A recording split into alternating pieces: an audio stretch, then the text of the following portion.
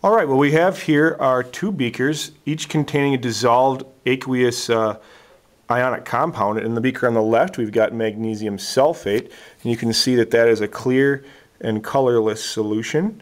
Looks just like water on first glance. And over on the right, we've got sodium hydroxide, which is also clear and colorless. Again, looks just like water. And what we're going to do here is we're going to mix these two and see what happens.